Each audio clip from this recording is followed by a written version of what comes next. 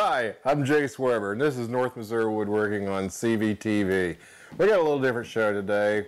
We were talking. We decided to do something a little fun, and we're going to do my top 10 hand tool list. But I've thrown in a couple of power tools just because I couldn't help myself. So let's just get started on this thing. We're going to roll right into number 10.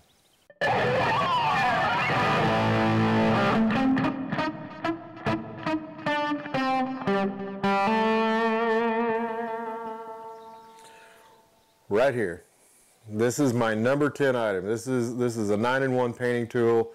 This one is a Richard brand. It's kind of like a joke in our family, and you can use that joke however you feel fit. But this is one cool tool. The Richard brand actually is a pretty good brand. It's got an end on it that you can pound on. I sharpen them up a little bit down here, so it's got a nice sharp edge. You can pull tacks with them. You can scrape a paint roller out with it. You can clean crevices. You can scrape off a contour. This thing is like MacGyver would own one of these. I guarantee it. There is not a doubt in my mind that MacGyver does not own a 9-in-1 painting tool. Are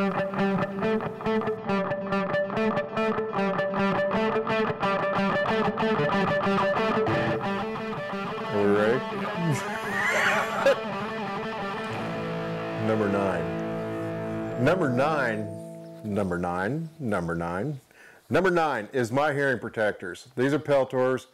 These things rock. And I got started using hearing protectors when I was in the gun business. A lot of you folks know this. I had a gun shop for years, and I was around shooting a lot, and I was around guys that shot a lot their whole lives, guys that had been to war and everything.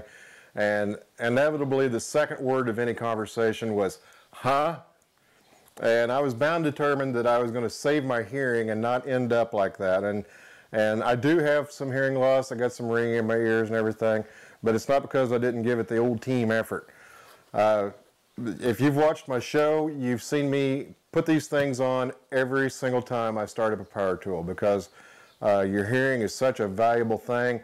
I love music. I play music, and you got to be able to hear to be able to do that. And so hearing protectors, they're number 9 on my list, and a good pair.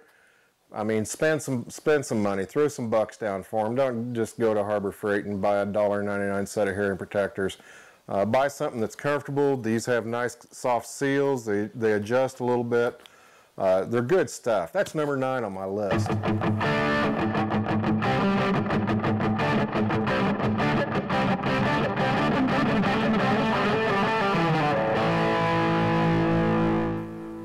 Number 8, the combination square. And this one's been with me for a bunch of years as a Mitatoya, and this is a tool that if you don't have it in your shop, I don't know what's wrong with you. You need to go get you one. And there again, buy something that's good. Buy something that's going to move easy. That you're absolutely you're going to love it every time you pick it up, because I love this every time I pick it up. It's got a little bubble in it here for checking the level and stuff, which is absolutely worthless in real life, but it's there for you to admire. The thing, you can stop it anywhere. It's perfectly square. It's a high enough quality that it's perfectly square where you stop it. You got a 90 here. You got a 45 on the back side of it. I've got fixed squares. I got carpenter squares. I got every guy that does any kind of woodworking of any sorts, he's got squares running out of his ears. But this little square right here, this thing is used more than any other square in my shop. So what number are we on? 8. Number 8. This is number 8 on my all-time list.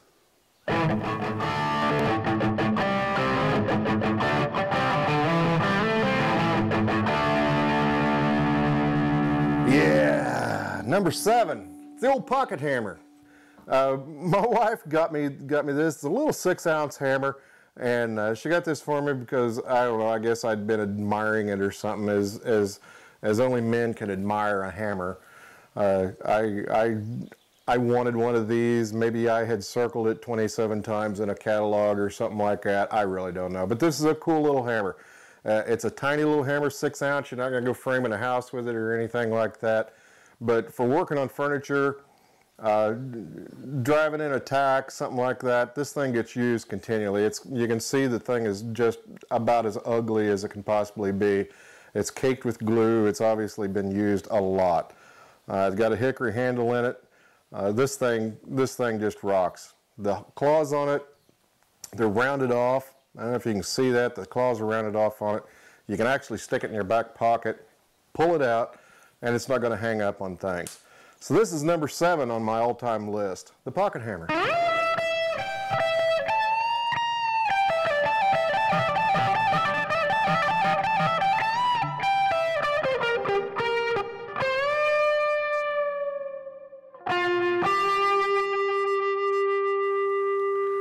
And number 6, oh, it's the apron plane. You've seen other shows that I've done, and I've had this thing out. It costs some money, but this thing is joy to use. It feels good. It's heavy. It's well made. And you've probably seen shows where I've used this thing and I've peeled off shavings that are just, you can see through them. They're so thin. It's easy to adjust. It stays in adjustment.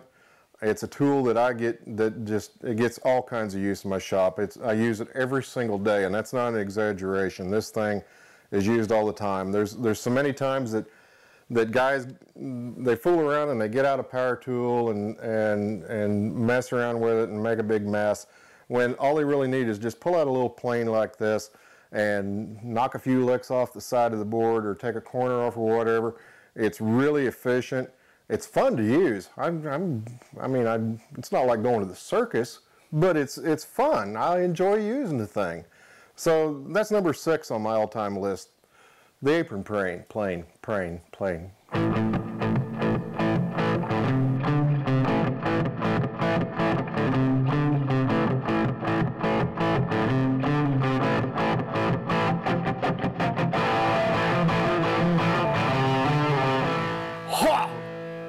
The Bessie clamp. These are the Cadillac of woodworking clamps. And you got the old school guys, and I started off with them. The old school guys, they use pipe clamps. Pipe clamps are great. They leave black marks on the back of your wood whenever you glue them up, and you think, oh my gosh, what am I going to do? And that's the way pipe clamps work. Bessie clamps don't. They don't leave any marks on your wood. They adjust up easy. The jaws are perfectly parallel to one another. Whenever you squeeze something up in a Bessie clamp, it's not going to roll it. It's not going to tilt it. If you got stuff glued up, they balance on their end. If you got like 3 or 4 clamps here, you can go over and set them in the corner like a couple of little soldiers holding up your board, if that's what you want to do. And stretching them out, laying up like a cabinet top or something. I've got them in several lengths. So this is a 2-footer here. I've got some 36 inchers and some 50s and some other sizes. These are the absolute epitome of woodworking clamps. And if you don't have some of them, I don't know why. It makes me sad that you don't have any.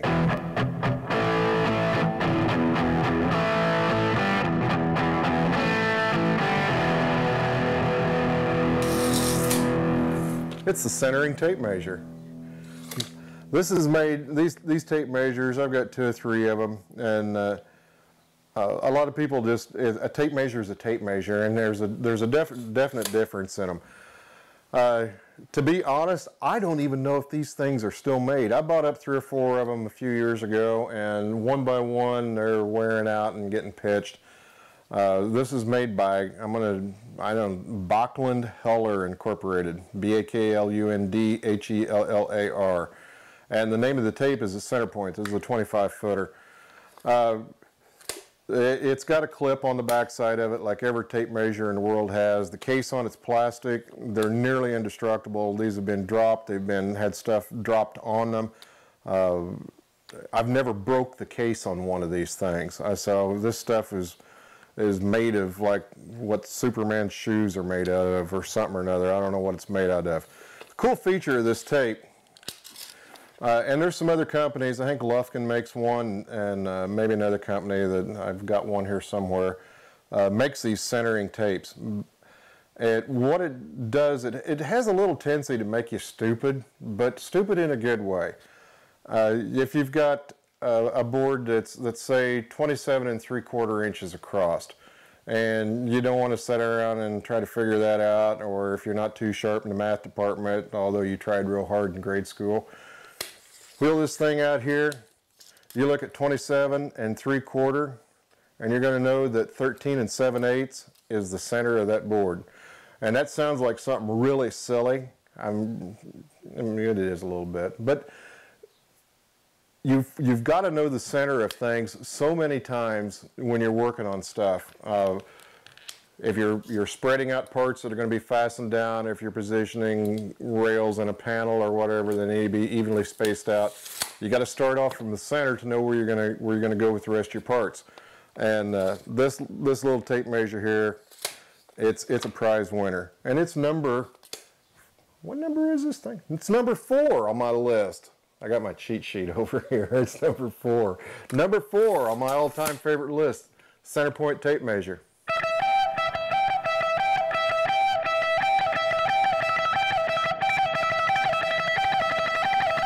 Number 3 on my all-time list, it's my Sorby chisels. It's all right? It's all right. These things here, these were a gift one year, and I was just kind of like when Sal gave these to me, I was totally blown away. These are top of the line chisels, and I thought, my gosh, what in the world am I going to do with a set of chisels like this? Because these these are nice. They're beveled chisel. They've got tapered sides on them.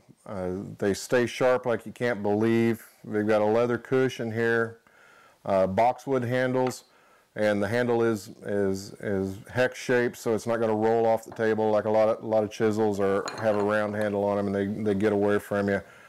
I've got them all the way from inch down to an 1/8, and these aren't the chisels that I get out when I'm scraping around on a piece of furniture or I'm tearing something apart or whatever. These are the chisels that I get out and use when I'm doing an inlay on something, or when I'm finishing up a dovetail joint or something like that I've cut by hand. These are the chisels that I get out that I use when it really matters on something, because they're so precision. I keep them shaven sharp all the time, and they're just a joy and a pleasure to use. There's something about a really high quality chisel. They feel good in your hand. They got a lot of weight to them. You can pound around on the back side of them with an acceptable mallet that's not gonna beat them up if you need to. But there's no need to. Taking little slivers off of stuff, even hard stuff like white oak or something like that. It's so easy with these chisels. So I'm going to put these Robert Sorby chisels, I'm going to put these at number 3 on my all-time tool list. It's all right? It's all right.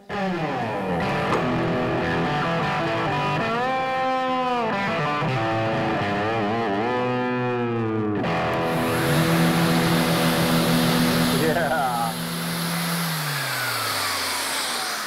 This is number 2 on my list, and I know we've been doing hand tools and stuff. But this sander, I dearly love this thing. If I wasn't married, I'd probably marry the thing. It's that great. The Festool sanders, they do so much to keep you healthy and keep you from hacking whenever you go in the house at night. The sanding dust, that's killer stuff. That's this little powdery stuff, gets in your lungs. And you're going to go in at night and you're sneezing and just making a general scene in the living room and getting the stink eye from your wife. This thing right here is going to keep you from getting the stink eye. And you know that's important. These things are made in Germany. The Germans, they still know how to make a tool that's going to last. They also know how to make a tool that costs a lot of stinking money. But these things are great. The vibration level on them when you're using them is real low. It's a sander that you can run all day long without just feeling like you got a case of the nerves at the end of the day. It's got the automatic vacuum system that sits over here on the floor. It's on wheels. You can drag it around wherever you need to go. The dust collection on the thing is so efficient. You can literally sand something in your living room and not make a mess. And if you do any kind of work inside your home, it's invaluable. You do work outside your home for other folks. Something like this is going to save you from getting the stink eye. There's no mess. I've used it in our house, and there's nothing that settles on the furniture when I'm done sanding. It collects nearly all of it. It's a 6-inch sander. It's Velcro on the bottom here. There's just so many things that I can say about this. The filtration system on it, it's got a disposable bag that collects the big stuff, and those are disposable, or you can be a cheater like me and hook them up to the shop vac and suck them out and use them again. It's got a 2-stage HEPA filter on it that takes any tiny little microparticles, whatever the scientist word for that is, takes those out before they enter the air and start floating around and making life miserable for you whenever they get on the furniture. Man, I'm making it sound like I do all my woodworking in the house, but I don't. I do it out here. So the Festool 150 sander, I've got another one of these. It's a Rotex. It's a more aggressive. It's a little bigger sander that I use a lot too. Number 2 on my all-time tool list.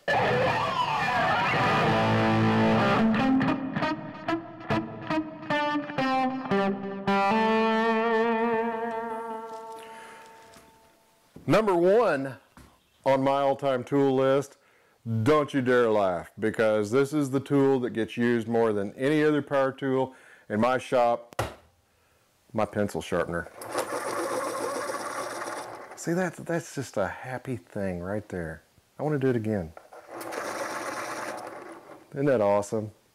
This thing gets used every single day, multiple times a day. If you don't have an electric pencil sharpener in your shop, I don't know what to say about you. You're just like, you're not in the man club anymore. Really.